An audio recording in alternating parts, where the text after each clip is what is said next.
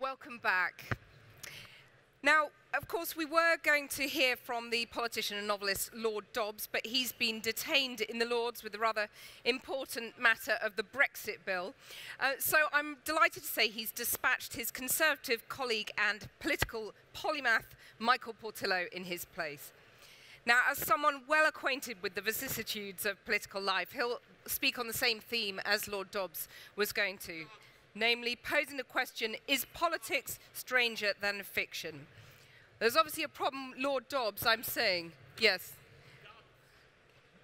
In Mr. Portillo's case, the answer would appear to be a resounding yes. Michael Portillo enjoyed an unstoppable ascent in Westminster until he was stopped in his tracks by the British electorate. But he managed to reinvent himself not once, but at least twice. And today, he's a respected broadcaster, political thinker, and general doer. Michael Portillo was first elected to the Commons in a by-election in 1984. A strong admirer of Margaret Thatcher and a leading Eurosceptic, he served as a junior minister under both her and John Major before entering the cabinet in 1992, eventually becoming Employment Secretary and then Defence Secretary. After being defeated in 1997, he turned to journalism before being re-elected once again in another by-election, this time in Kensington and Chelsea. After standing unsuccessfully for the Conservative leadership, he left the Commons in 2005 and has since made a string of TV programmes, from Portillo Goes Wild in Spain to Great British Railway Journeys. And he's here to tell us about his personal journey and much more besides. So please welcome Michael Portillo.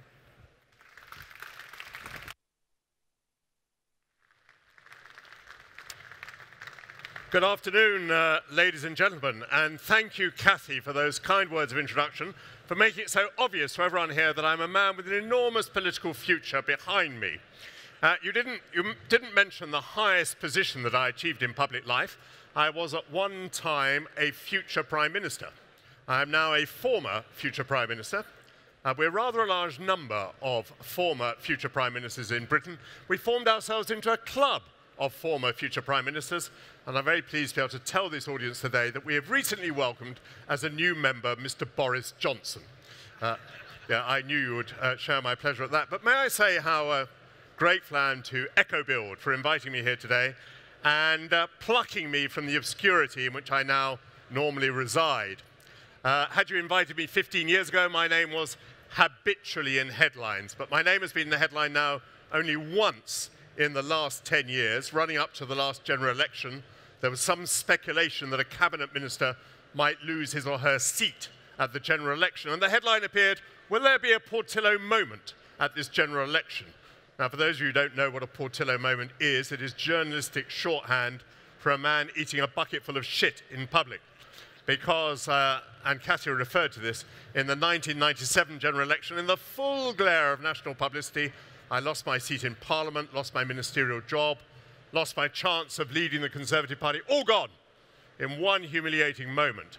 And that moment was subsequently voted by Guardian readers and Channel 4 viewers their third favourite moment of the 20th century. In that particular poll, in which some of you may have participated enthusiastically, I narrowly beat the assassination of President Ceausescu into fourth place, an achievement of which I feel very, very proud. And some people have said to me, how was it that your political career ended in such catastrophe?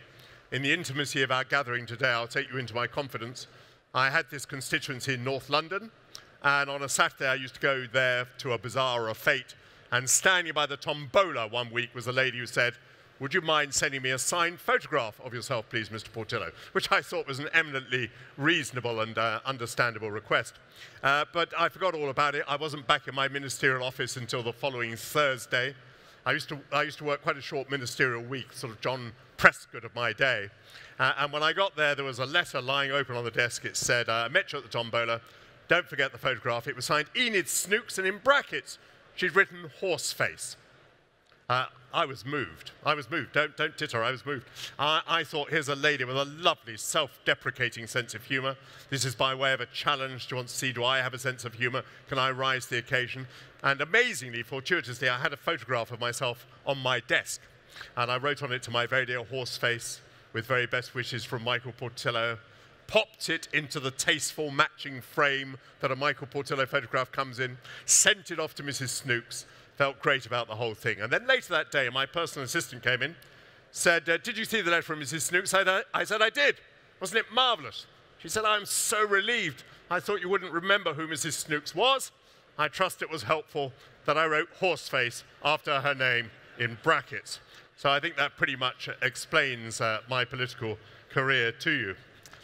Is politics stranger than fiction? The answer is yes. I would begin with the Conservative victory in 2015, which I did not foresee. I did not foresee it because I believed that the Conservatives were unable to get more than 37% of the vote. And historically speaking, it was impossible to win an overall majority with 37% of the vote.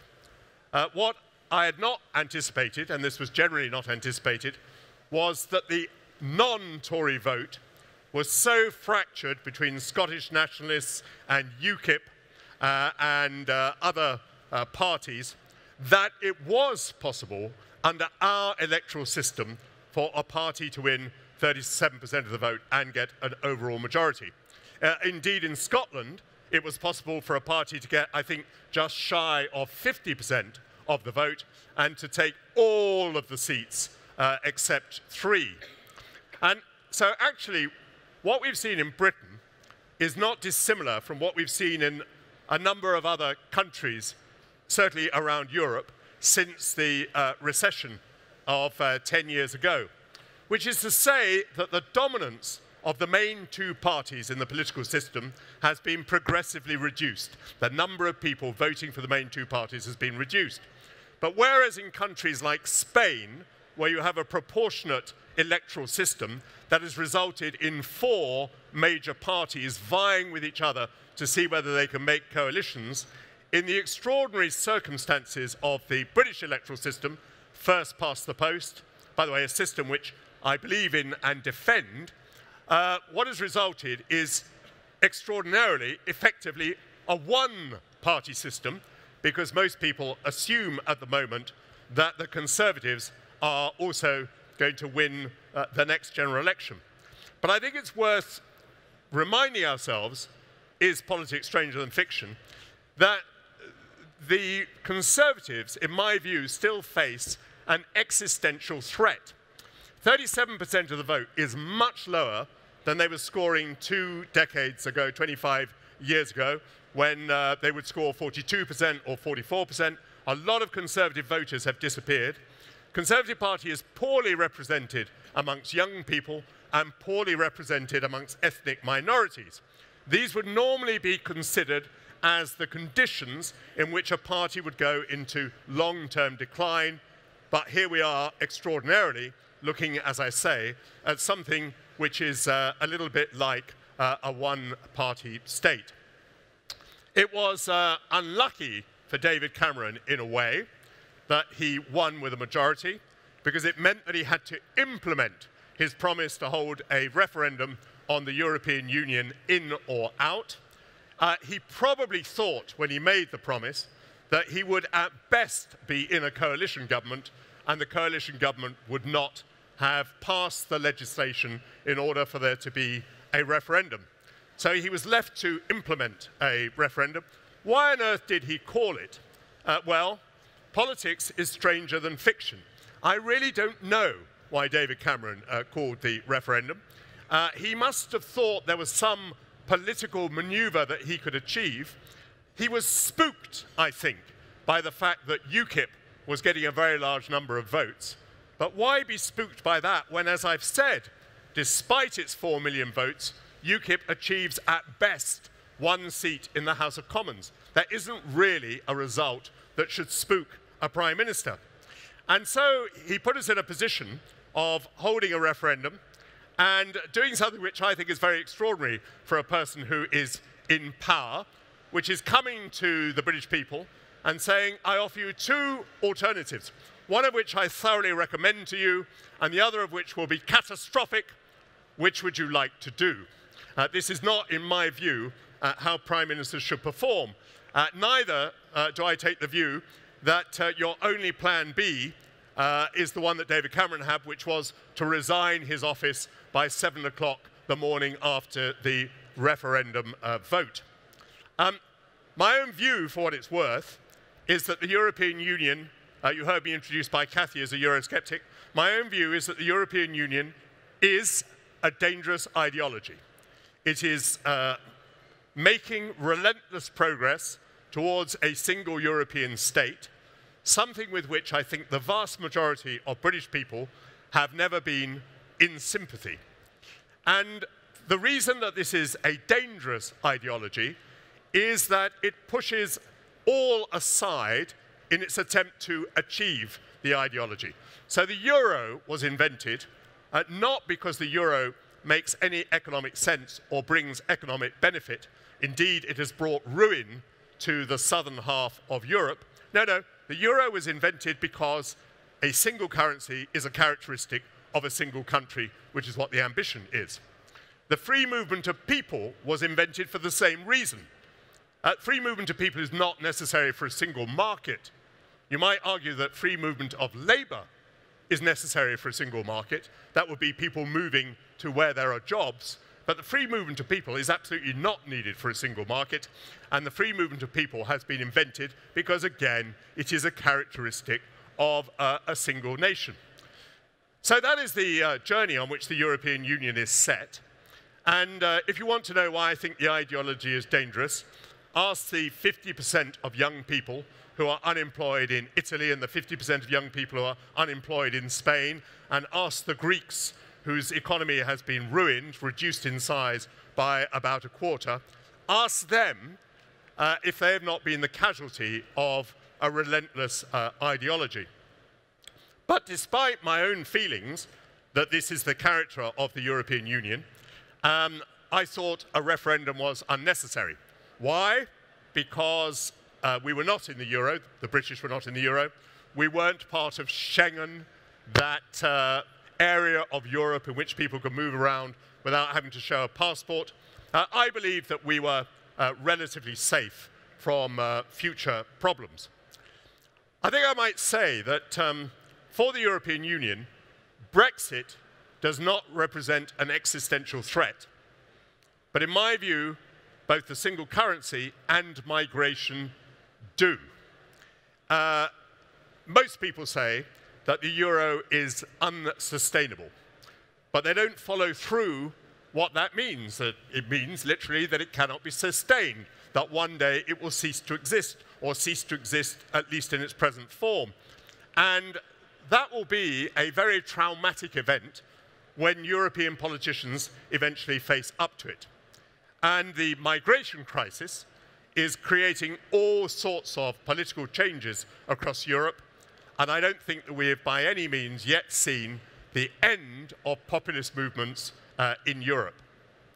What are our prospects for making a Brexit? I don't think by any means that it's going to be a bed of roses, although I find it hard to predict at the moment how it will turn out.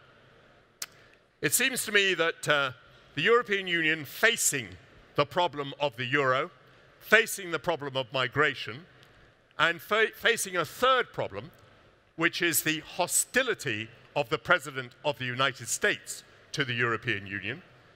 Donald Trump believes that the European Union is a German scam. And by the way, I think he has quite a good point. Germany benefits from the euro because it is a weaker currency than the Deutschmark would be. This enables Germany to export more and to be richer than it would otherwise be. And the contrast is between Germany in the north of Europe, with a huge trade surplus and pretty much full employment, and Greece, Italy, and Spain in southern Europe, very much a contrast, economies which have been stuck for years and very high levels of unemployment. To me, it's a mystery as to why the southern Europeans put up with this. But back to where I was. With the euro, with migration, and with the hostility of the President of the United States, the European Union has quite a range of problems. And you could have two responses to this. You could either say, we have enough problems already. Let us make the most easygoing and friendly, amicable arrangement with Britain as Britain leaves the European Union. Or alternatively, you could say, with all these problems, our future really is under threat. We had better get the wagons into a lager. We had better defend ourselves. We'd better treat Britain as though it were an escapee from a prison camp in order to discourage the next lot from going over the wire. And I think you can already see that these two points of view exist in Europe. There'll be now, in my view, a couple of years of inconsequential negotiation between officials.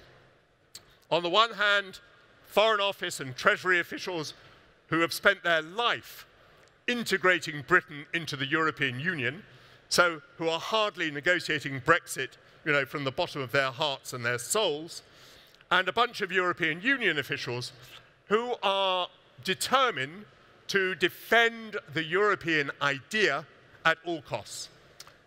You cannot expect any progress in negotiations between these two sets of people.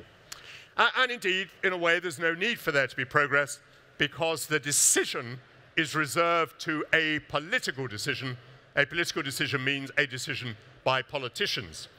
And one of the difficulties is knowing how this is all going to work out is that we don't know who the politicians are going to be. We don't know who will be the President of France. We do not know who will be the Chancellor of Germany. We do not know how many Euro crises we may go through in the next 2 years. We don't know how many migration crises, how many unemployment crises we may have gone through by the time that this decision is made.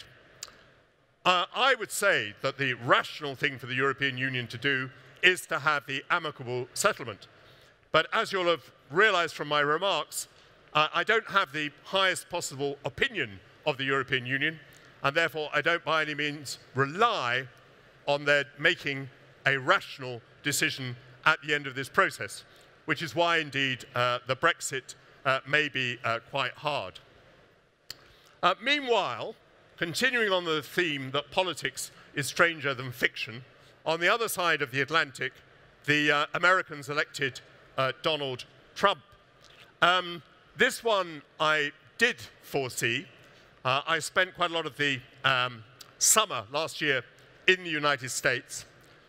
One thing I observed was that Hillary Clinton was never in the news, and Donald Trump was in the news always, dominating the news broadcast day after day. Not all the news is what we would conventionally regard as good news, but he was the news and she was nowhere. And the other thing was that opinion polls, for what they're not worth so very much, I think, opinion polls told us that the disapproval rating of Hillary Clinton was 70% amongst Americans, and you just wondered how a candidate who had a 70% disapproval rating could possibly be elected. Indeed, she was not. I found it very interesting during the campaign that Donald Trump was so buoyed up by Brexit.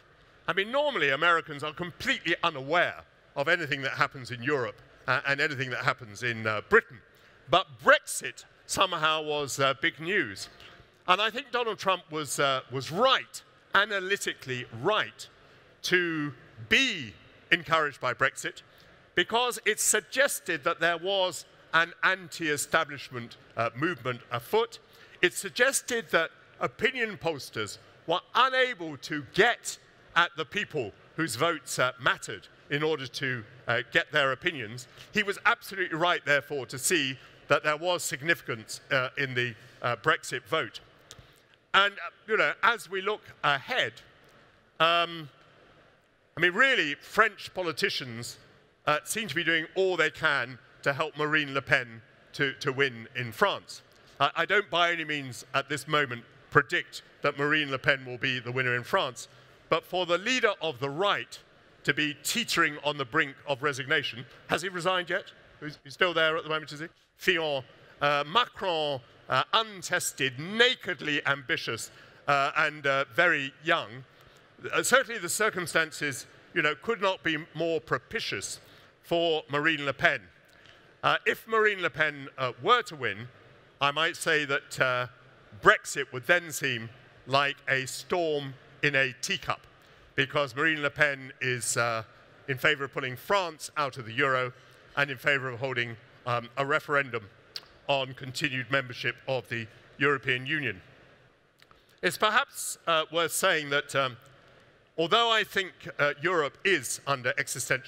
European Union is under existential threat, it is not, in my view, that other countries are going to follow us in Brexit. I think there is a fundamentally different mentality between Britain and our European Union partners on the continent. I think this mainly goes back to Second World War experience. For our European partners, for example, Spain, I have a Spanish passport, so I don't really care what happens. Spain, for example, is amongst those countries. You know, all the European Union countries, I think this is right, fell to fascism, Nazism, communism, or invasion, and many of them stayed in that state for decades after World War II.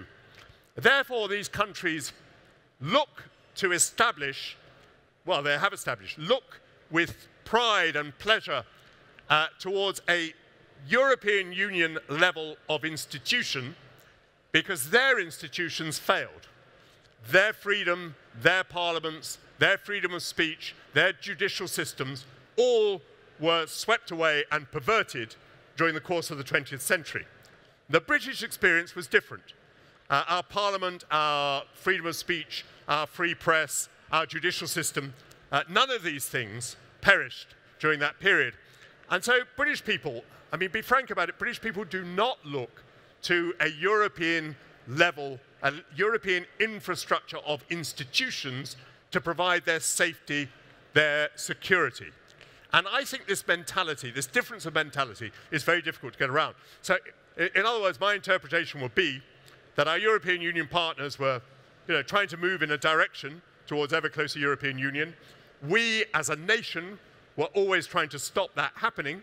So we were unhappy because we were being dragged along. They were unhappy because we were trying to stop them. Sometimes I think a divorce is exactly the right thing to do. Let me just say another word about Donald Trump. There's a lot of speculation that Donald Trump is in cahoots in some way with Putin. I'd just say that actually what he said, because it's a bit too early for him actually to have done anything, what he's said so far does not imply that he's a softie as far as Russia is concerned. One thing he's done is to increase, or to wish to increase, the American defense budget by an amount which in itself is equal to the defense budget of Russia. The increase in the American defense budget is equal to the defense budget of Russia in total. And the second thing that he's done has been to tell his NATO allies that they must spend up to the NATO target, which is 2% of GDP on defense. And personally, I think it is indefensible that Germany, which spends 1.22% of GDP on defense, refuses to move rapidly towards 2%. I think it's indefensible because Germany, as I've said before, is a wealthy country, and also because for decades, American forces stationed in West Germany defended Western Germany against communism from the East. And I would have thought that a natural sense of obligation would have obliged the Germans to move quickly towards the appropriate NATO target. I'm going to conclude this part. We're going to have some questions in a moment. Notice I don't say questions and answers because I used to be a politician. But can I just explain to you that my career has been in two halves. I began, the first thing I did in my career was to brief Margaret Thatcher for her press conferences in the 1979 general election. And now, as you've heard from Kathy, I make documentaries. Recently, I was in the Kalahari Desert making a documentary about meerkats. Are you familiar with meerkats? Yes? Cute, would you say? Cute? They are dictatorial little bastards. Because what happens is, in any group of 20 meerkats, a dominant female emerges, Kathy. And this dominant female handbags her way to the top. She may drive the other females into the Kalahari Desert where they may well perish. She may eat the pups of the other females to establish a monopoly on breeding. And then, gentlemen, an extraordinary thing happens. The testosterone level of the dominant female rises. The testosterone levels of all the males in the group fall. And this has led me to a much more thorough understanding of Margaret Thatcher's governments than I had ever had before. May I just put in a plug for a TV program I do? Very late at night on Thursdays, BBC One. There's a program called This Week. It's political satire. It's been running for 14 years. For most of that period, it consisted of a Labour MP called Diane Abbott and me sharing a sofa that's far too small for us. And some people didn't know that Diane and I were at school together. So how can I put this delicately? We share a certain amount of emotional baggage. We know where the bodies are buried, if you get my drift. And so there we were, Diane and I, week after week, in the middle of the night, crammed together on this tiny sofa, surrounded by our emotional baggage. We knew no one was watching. And in these circumstances, we became a bit tactile. So I quite liked to put my arm around Diane and give her a bit of a squeeze. She quite liked to rub my right knee. And we did audience research. We discovered our audience was 50% insomniac and 50% pervert. I just want to thank all of you if you're regular watchers. Thank you very much indeed.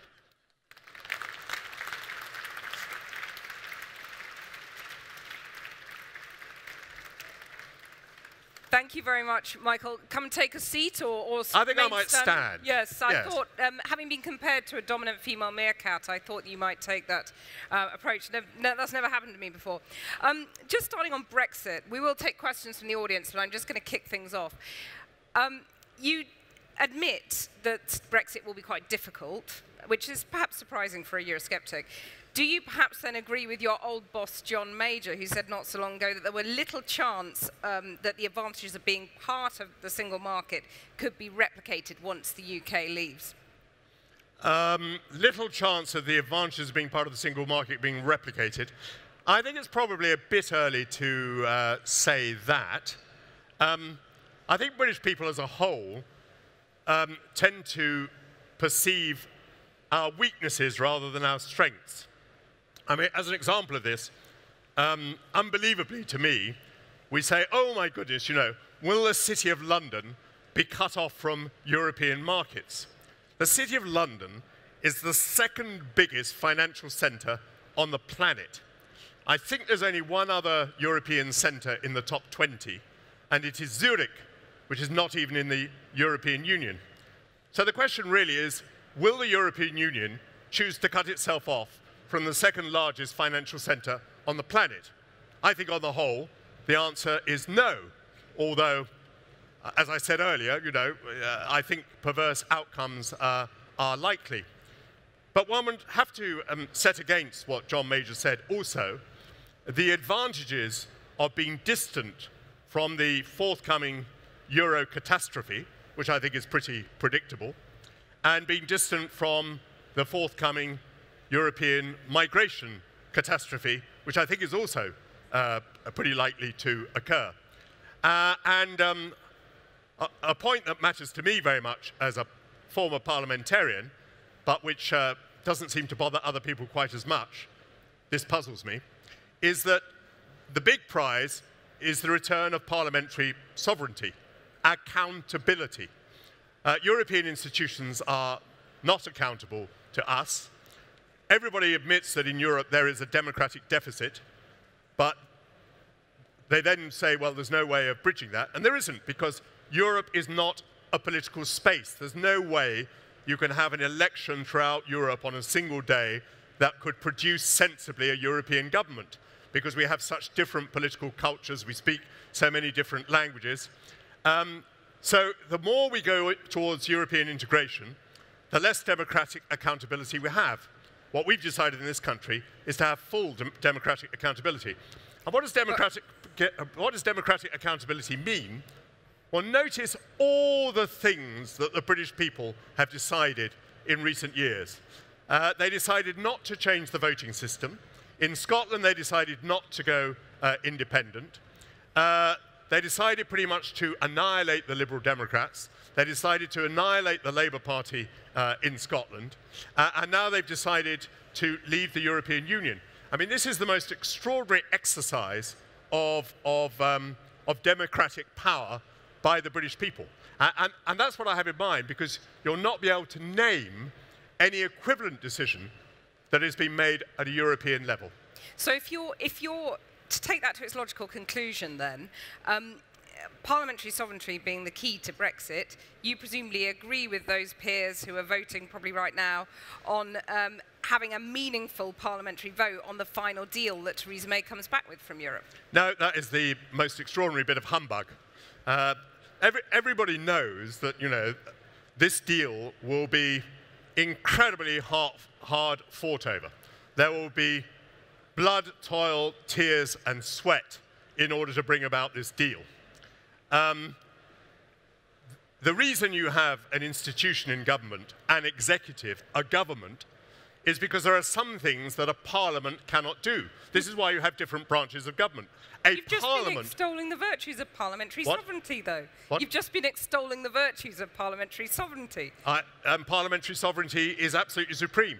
By 6 to 1, Parliament voted to have a referendum. This week, Parliament is voting to trigger Article 50. In the House of Commons, I think 500 members of Parliament voted to trigger Article 50. But what you can't have is Parliament conducting the negotiation. This is just complete common sense. Supposing this group of people here, and you're only about a third of the size of the House of Commons, people in this room at the moment, how would you go and negotiate with the European Union? It's just completely bonkers. No, there will be a deal which is done by the government, having been set on its way by Parliament. There is absolutely no way that Parliament can then say, oh, well, we don't like the deal, as though the European Union is then going to change its mind. No, this is nakedly an attempt to thwart the will of the British people. That's absolutely all it is. And I mean, you can see by reading the list of people who signed up to it what their intention is.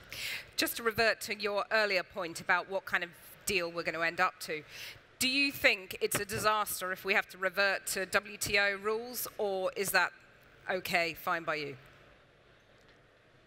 Well, I observe that Japan and China and the United States managed to trade quite successfully with the European Union. None of these countries is a part of the single market. Indeed, I think, you know, we're quite worried about the penetration of Chinese and Japanese and United States goods into our market. So I guess if those countries can get by with WTO rules, we certainly can.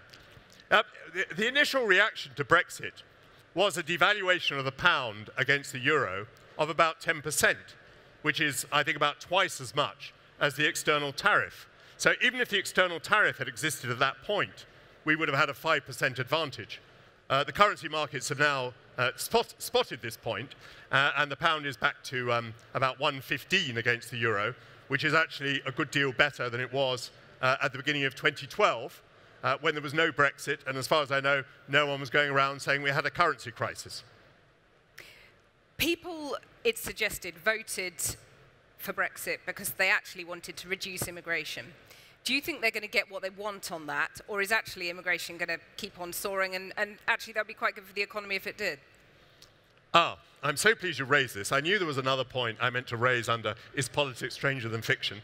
In my view, immigration will be higher after Brexit, not lower. And is that a good thing for the economy? Well, I think it's... I mean, you know, I think it will meet economic demand.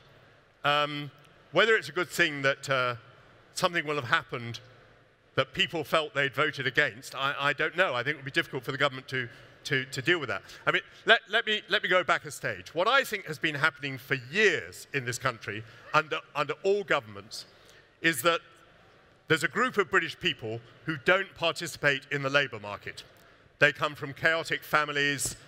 They may have drug problems in the families, you know, all that sort of thing. They have very minimal education. They're not well motivated to work. And dealing with these people is very, very difficult. So what successive British governments have done is they have imported well-motivated migrant labour to take up the slack. I don't blame governments for this, because dealing with the people who are not suited to the labour market is not only costly and difficult, it's also ethically very challenging, because these people, we find out from research, are falling behind at the age of 2. So is the government going to intervene and become a sort of parent to vast numbers of people? It raises enormous ethical questions. So that's what's been going on. And in my view, it's what's going to continue to go on. But I mean, just to take 2 sectors, let's take the City of London, the financial institutions. They will want to recruit more globally than they've done before. They will want to take lots of people from Singapore and Australia and from Taiwan, I don't know, from all over the world, because they'll want to be highly competitive with New York City, which is the true competitor. And then if you think about the London in the other sense, the London that many of us here live in, London depends to a huge extent, as I say, on well-motivated immigrant labour. And none of that, as I can see it, is going to change. And I do think the government will have a difficulty in explaining this at the end of the entire process. I might just say that in the near term, the national living wage is coming in. I think it's set at about £9. In my view, this will lead to an enormous flow of people from the rest of the European Union, coupled with the fact that they'll have the idea there's a closing down sale. But I suppose our national minimum wage is going to be 6 times the average wage in Romania. I mean, it's absolutely inevitable that the flow of people will increase, in my view. I mean, do you think, given the rest of the European Union faces what you've described as an existential threat, do you think that Angela Merkel might end up compromising on freedom of movement? Yes, yes. Thank you. Politics stranger than fiction. While we are busy leaving the single market, why? Because we're told that free movement of people is essential to it. You may remember that I told you earlier that it is not. This is a fiction. But while we are leaving the single market, because our European Union partners have told us that free movement of people is essential, the European Union is moving away from free movement of people. For Angela Merkel to win her election, for Macron or anybody else to head off Marine Le Pen, they're going to have to promise new restrictions. Fillon has already said he's going to re-establish French borders. In Southeast Europe, barbed wire is going up to stop people moving. So here is a terrific irony, that we are going to leave because of the free movement of people, while the free movement of people breaks down in the European Union. I mean, of course, I introduced you as Michael Portillo, but your full name, I think I'm right in saying, is Michael Denzel Xavier. Am I pronouncing that correctly, Portillo?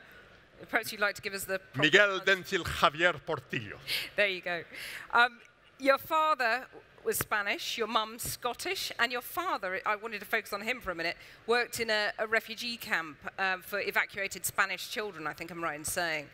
I just wondered what he would have thought of the government reneging on its deal to house refugee children from Calais. Well, my father's not here, so I can't ask him, but funnily enough, it wasn't a refugee camp. Refugee children came over after the bombing of Guernica, and they were set up in sort of houses, in institutions all over Britain. And my father and mother met looking after refugee children in Oxfordshire. Well, I spoke to one of those children on Thursday. He's now 87 years old. He was 7 years old when he came over as a refugee child. I said to him, "How did you vote?" He said, "I voted Brexit." I had not expected that. So I said, why did you vote Brexit? Well, here was a man who's lived here since he was 7 years old. He said, the things I valued about Britain since I arrived here 80 years ago, I see being eroded. Now, this is not my argument, it's his argument. He said, I see the things that attracted me about Britain. By the way, he made a conscious decision not to return to Spain, but to stay here for another 80 years. He said, I see the things that mattered to me about Britain being eroded. That's why I voted for Brexit. So I think things are not quite as straightforward as you think. I know that Brexiteers are commonly shown as being sort of Neanderthal morons, but actually we're not all in that category. Just a couple more questions, then I will open it out to the audience. But I couldn't resist asking you. You were talking about the Conservatives facing an existential crisis. You've just had Theresa May win a by-election for the first time in decades. Governing party wins a by-election. Do you think Theresa May is another Maggie? I don't think Theresa May is another Maggie. But I can answer it in one sentence. Theresa May, during the referendum campaign, was in favour of remaining, and now she's in favour of Brexit. Margaret Thatcher would never have found herself on different sides of the same question. She knew what she thought, she said what she thought, she stuck to what she thought. And just finally, a personal note. I mean, you brought up the bucket load of shit. I was going to. I mean, it was a horribly public humiliation, wasn't it? I just wondered how long it took you to get to the point of making jokes at your own expense about it, and how you process that, and in the process, what advice you can give to David Cameron, who's probably licking his wounds about the bucket load of shit over his head. Well, I can answer the first question very accurately. I was making jokes about it on the night before the result was announced. I arrived at my count, and the person who'd... when I arrived at the count, I already knew what the result was. You know, very often you do know long before. So I arrived at the count, and I saw Stephen Twigg, who had won the seat, and he was completely ashen. The colour had drained from his face. He was in shock. His life had been turned upside down. So as I arrived, I saw Stephen. I said, "Oh, come on, Stephen, pull yourself together, man." And then there's a moment where the returning officer very quietly reads out the result to the candidates before it's read out publicly, so that everybody knows what the result is. So he read out the result, and then he said, "Everybody happy?" And I said, "Ecstatic." So I was making jokes about it before the result was even announced. You have to understand that what mattered to me was being in government. And there was no chance that the Conservatives were going to be in government. That was all over. Losing my seat was, in a way, an extra blow, but only in a way, because I would have been expected to run for the Conservative leadership. If I'd been really unlucky, I would have won the Conservative leadership. And to lead a party of 160 members of Parliament after a grotesque defeat like that, when Tony Blair was in the ascendant, would have been absolute hell. And that absolute hell was experienced by William Hague and not by me. And I could see that, and even in the moment, I saw the relief. I knew why I should be relieved. What's your advice to David Cameron, who possibly isn't feeling quite so relieved? Well, I mean, it's too late. He should have stayed in the House of Commons. I don't like members of Parliament I don't like prime ministers who use the House of Commons like a public convenience. You know, they pop in for a while, they become prime minister, and as soon as they've used the place, they leave it. You know, Tony Blair was the same. You know, for heaven's sake, we ought to have prime ministers like, you know, Winston Churchill, who remained for decades after being prime minister, giving us the benefit of his experience. So it's too late for my advice. My advice would have been stay in the House of Commons. I'm glad that George Osborne did. Future leader, George Osborne? It's not impossible that George Osborne will be a future leader. You know, given that the Conservatives are very likely to win next time, that's a long stretch of being in office. And, you know, unless there's an early election. I don't think there'll be an early election. You know, along with William Hague, of course, theoretically, I see the advantages of it. But, I mean, William Hague is writing a newspaper column. I've written a newspaper column. You try desperately to think of something to say that will draw attention to your newspaper column. He's not serious. No one for a moment believes that Theresa May is going to call an election. Great. Let's have some questions from the audience. Just here, third row back. Great.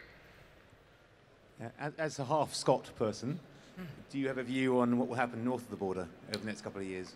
Do I have a view on what will happen in Scotland?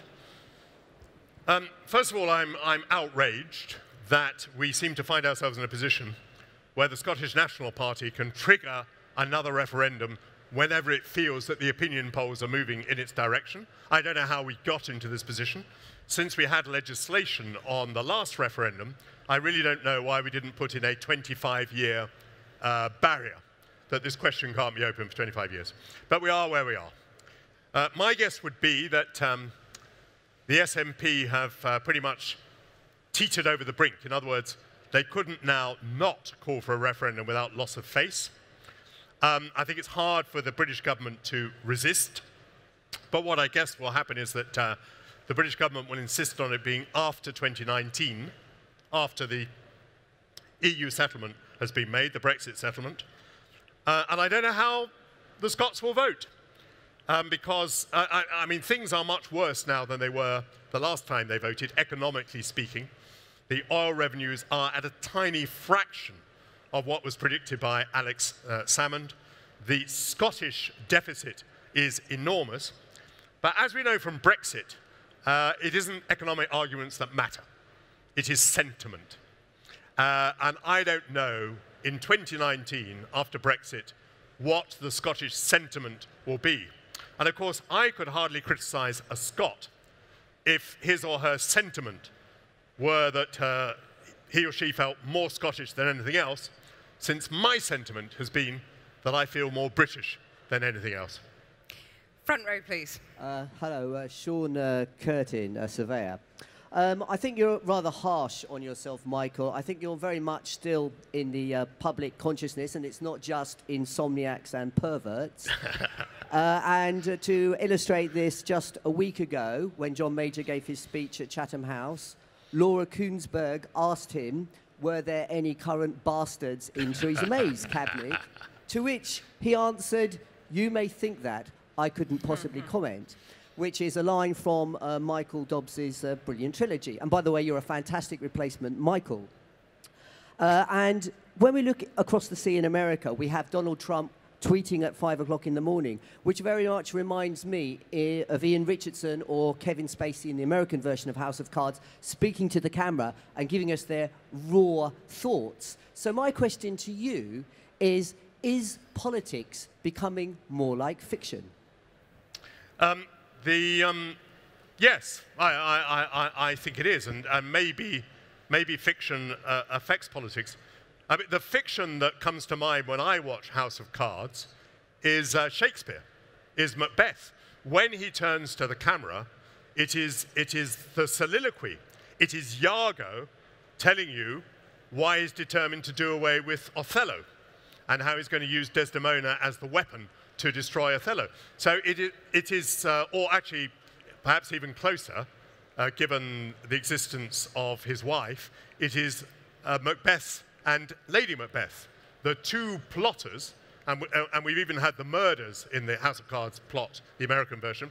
We have had the murders which have got him to the throne. So Macbeth, it seems to me, is very clearly an inspiration. So, you know, having referred to Macbeth, you know, clearly fiction has been in this place for a very long time. But yes, I wish Michael Dobbs were here, because I'm pretty sure that he would tell you that he wouldn't dare to have written things as outrageous as the things that have actually happened in the last few months.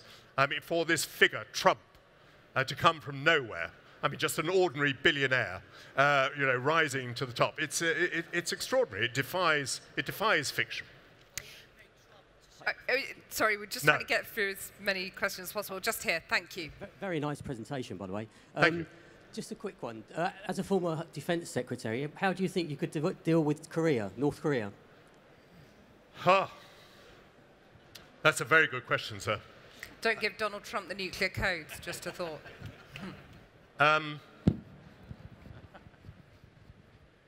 I was fortunate I never had to deal with anything as difficult as North Korea in its present guise. I was fortunate I didn't have to deal with Iraq, I didn't have to deal with Afghanistan. What I did at the time seemed difficult enough. I think I can only say something fairly trite, which is that the key to North Korea is China. And I think that's not a problem for us. Our relations with China are, on the whole, pretty good. But I think as Donald Trump thinks out his priorities, he does need to bear in mind that North Korea is an entirely unpredictable threat. I mean, one simply doesn't know what could happen there. A series of possibilities from the implosion of the regime, which I think must be quite likely, otherwise I don't think they would have taken such care to assassinate the half-brother, to a letting off of weaponry. And actually, we're kind of seeing both things at the same time. China knows more about North Korea than anybody else. China has more influence on North Korea than anyone else. Therefore, I think one of our principal objectives of foreign policy should be the closest possible coordination and reliance on Chinese advice about how to deal with this problem. I did take one from you in the last session, so just third row back, just here, yeah. There's no female meerkats in the room. I'm really quite upset. Thank you. Is this on? My question is kind of going a little bit back to the Brexit vote. Of course. For me, the campaign seemed an absolute mess in terms of political fact and, getting back to the question, political fiction. Myths, figures plucked out of thin air. Do you think the British public were informed enough in the first instance for a yes-no vote on EU membership? And secondly, with such a small margin of 4%, do you think the government are right to be implementing a referendum result without a supermajority in place? Let me answer your second question first. Around the European Union, there have been many referendums in France, in Denmark, in Holland, in Ireland. And whenever the public has got the result wrong from the view of the establishment, they've simply been asked to vote again until they get the answer right. This is how democracy works in some of these countries. You may ask yourself, why did the British government not think of this as a way out? Why didn't they say, oh, let's have another negotiation and another referendum? The answer is Jerry Malone. Jerry Malone was a Conservative Member of Parliament who, in a general election, I think in Winchester, lost by 7 votes to the Liberal Democrat candidate. There were 100 spoilt ballot papers. He appealed to the courts. The courts granted a re-election. The re-election was held 2 months later, the same candidates and the same electorate. Jerry Malone, who had lost by 7 votes, now lost by 23,000 votes. The reason being that the British public does not like to be asked the same question twice. And I think there is a realization. By the way, our Scottish friends had better bear this in mind as well. How will the Scots feel about being asked the same question twice? They may not take so kindly to it. And also, referring to what I said in answer to the Scottish question, yes, I think they did know what they were voting about, because in the end they were voting about what they felt. They voted with their hearts. Now, all sorts of different considerations may have gone into that. Yeah, some people were worried about immigration, some people were worried about sovereignty. My refugee child from Spain was worried about the wearing away of Britishness in our way of life, in our institutions. Whatever it was about their heart. And in my view, the Remain campaign was as incompetent as it possibly could be.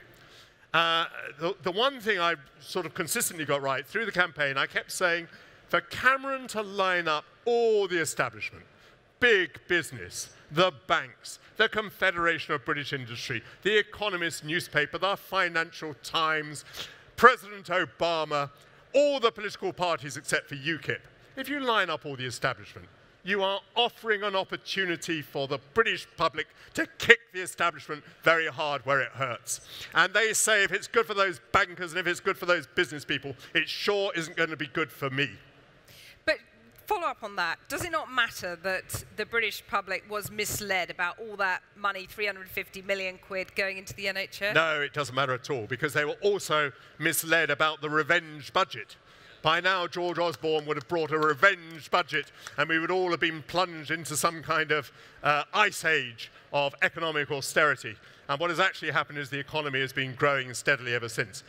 Yes, there were misrepresentations on both sides, but I mean, personally, I believe the misrepresentations on the Remain side were much stronger. But I'm not going to spend the rest of the afternoon arguing that with you.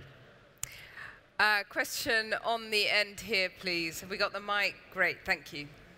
Michael, great presentation, thanks. Thank you.